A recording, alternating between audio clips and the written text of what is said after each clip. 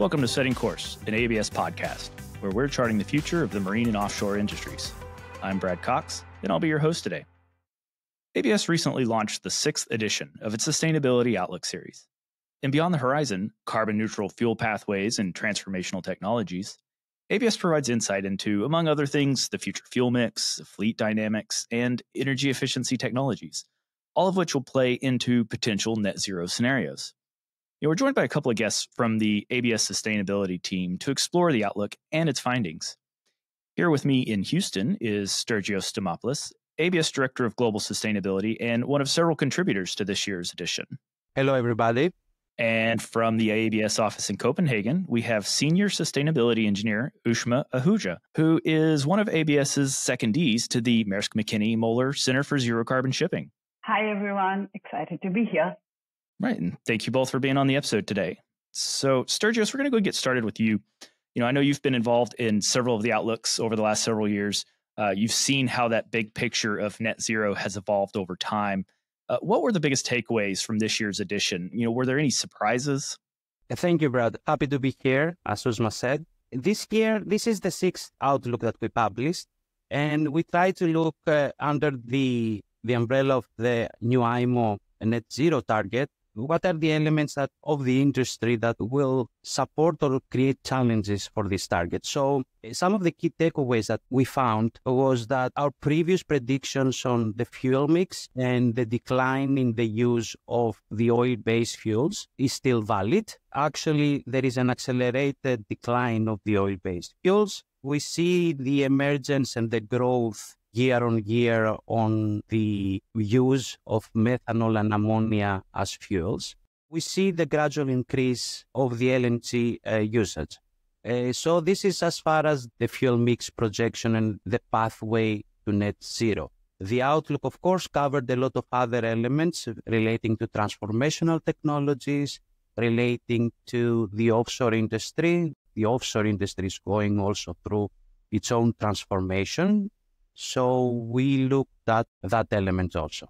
And what's interesting here to note is that with every passing year, we have new fuel types coming up. We have more information, more research being carried out about the emission factors.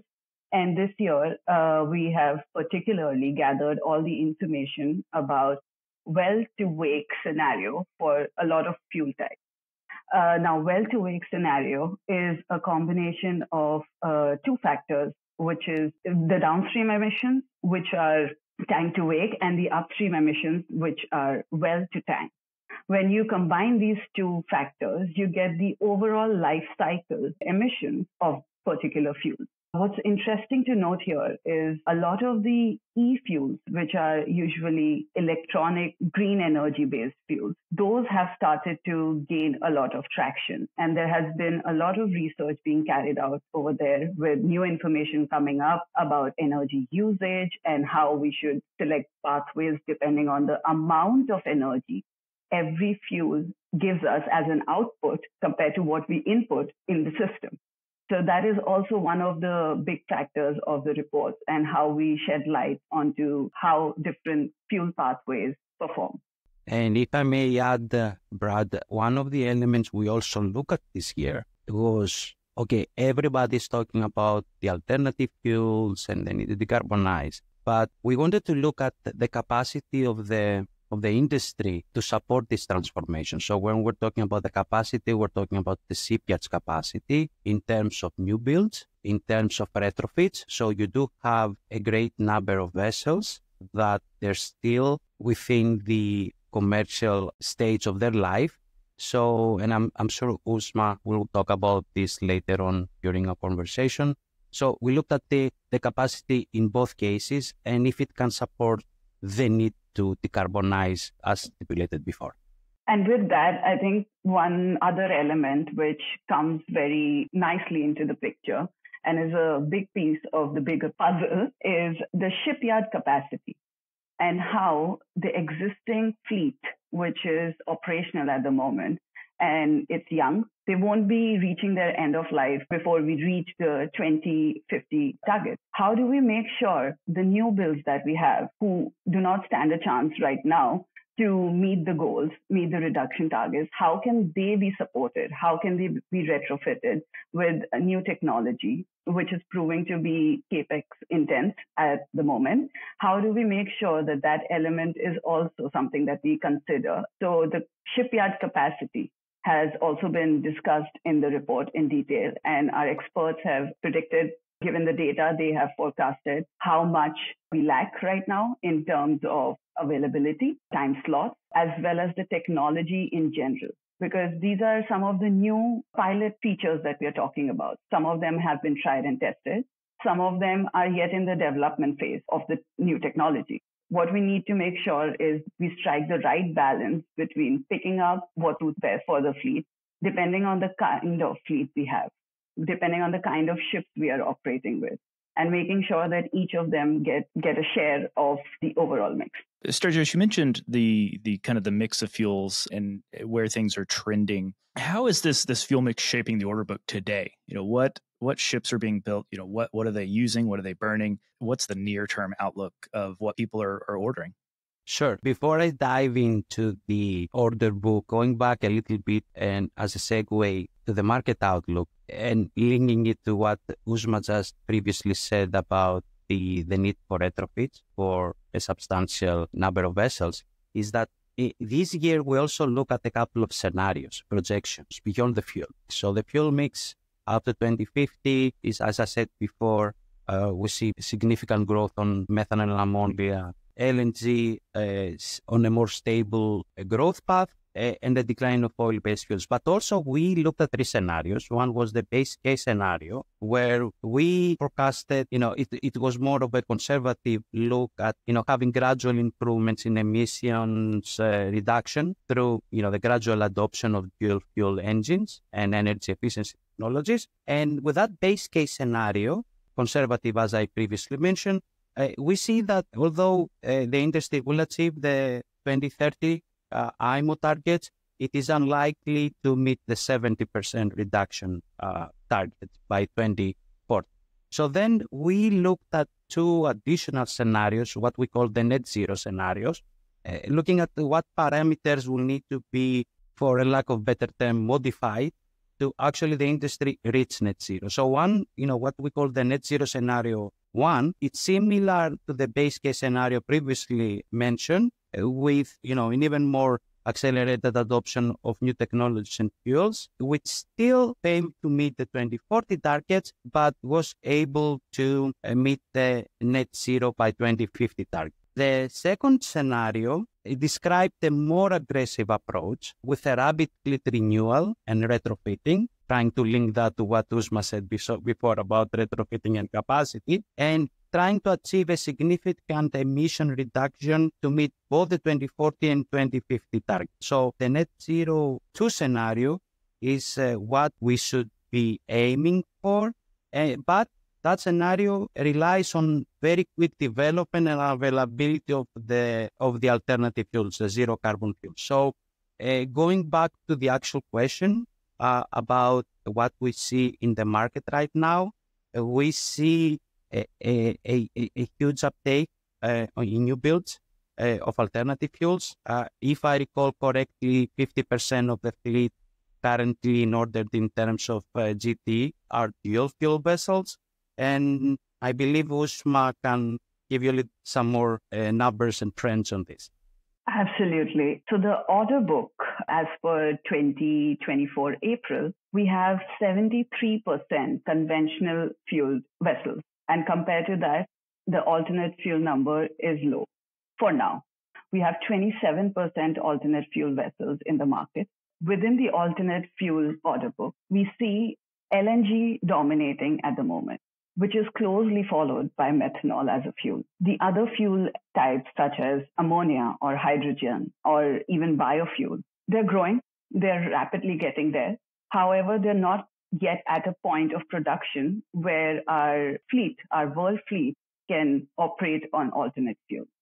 We still need decent amount of LSFO, of conventional fuel, to fuel us towards the pathway to reduction. However, the technology that we're looking at right now, the availability, the scalability, that is a challenge in the sector. because we must remember that shipping is also at par with other sectors. And we are fighting for fuel availability when it comes to airplane industry, road transport, and other areas. So shipping will not solely be getting the entire fuel mix that is being predicted. We'll have to fight our way into the fuel market and make sure that shipping gets what it has promised to deliver on, and we move forward with the goal of decarbonizing.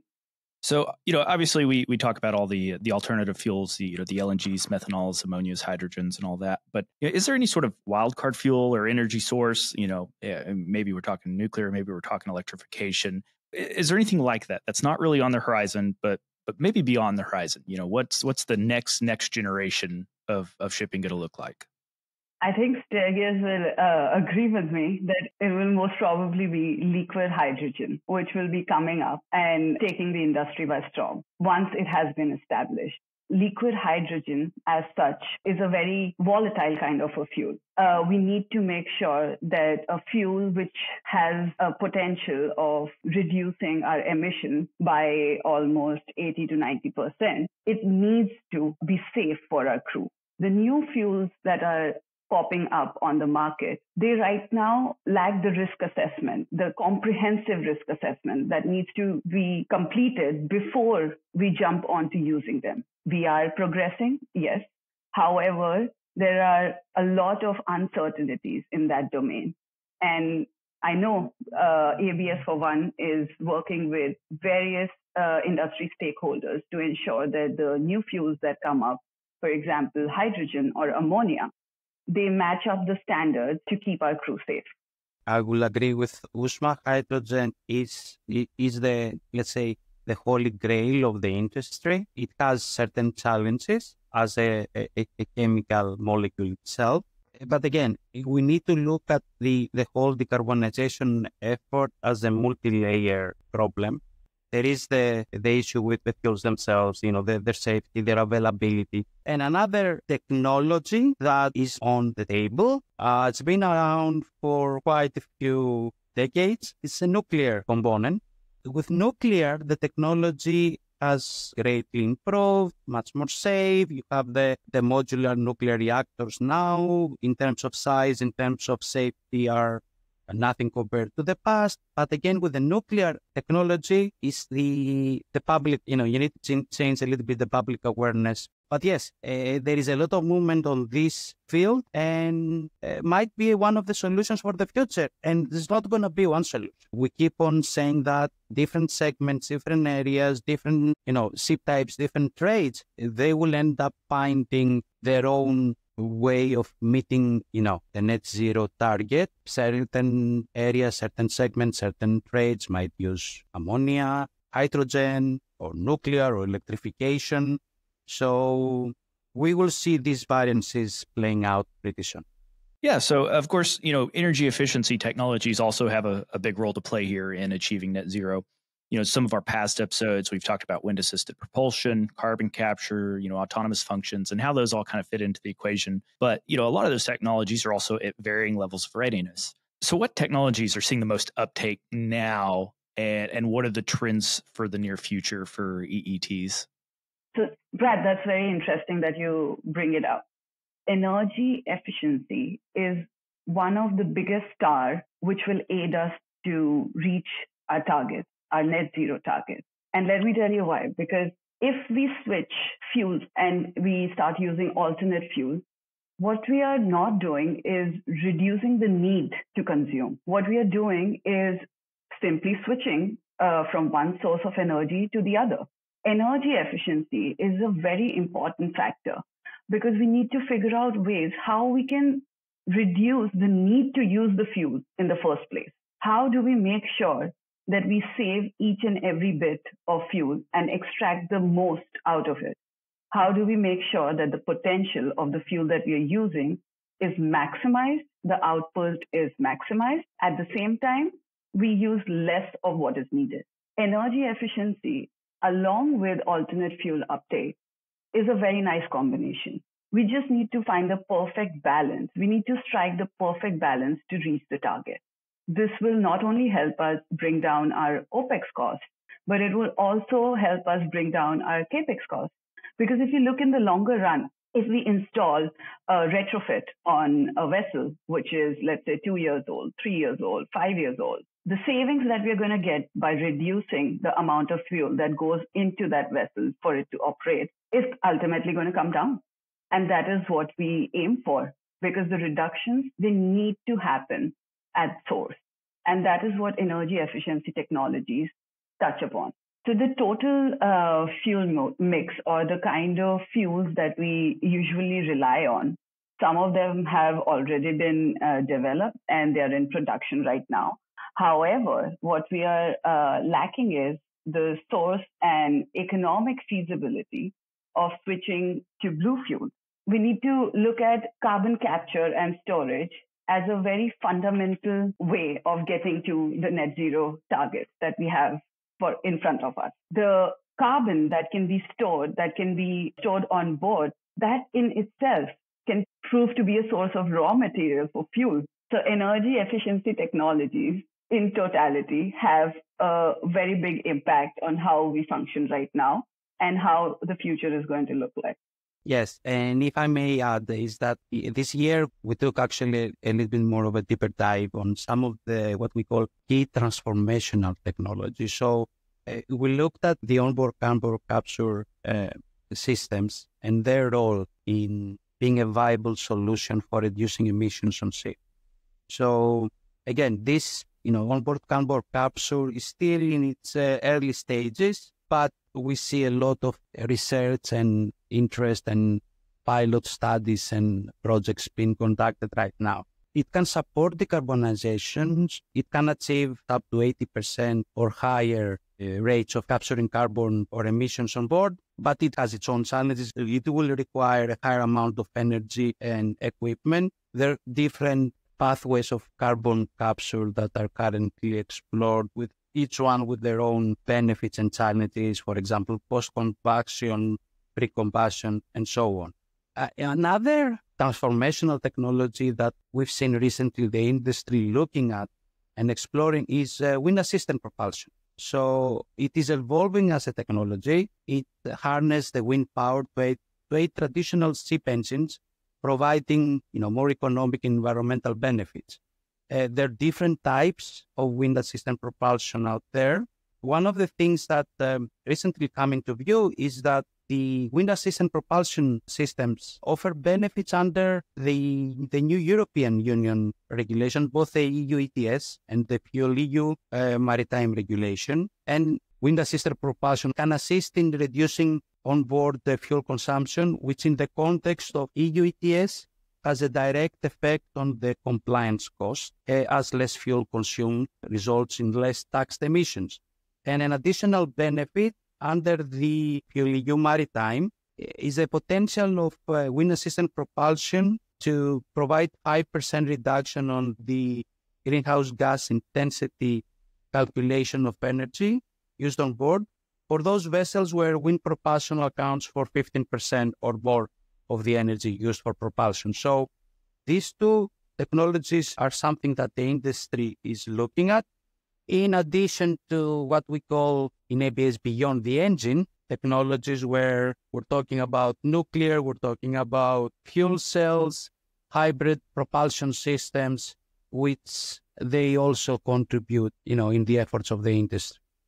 So it's already been mentioned, about the shipyard capacity, all these new ships, new engines, new technologies, they've got to be built somewhere.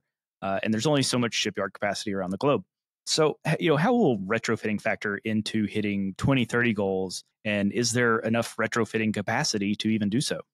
The way that the industry looks right now, we have two major players in the world who are the leaders in shipyard capacity and how they make sure that the world demands are met. One of them is China, and China has always been very big on the amount of gross tonnage they can handle when it comes to shipyard capacity.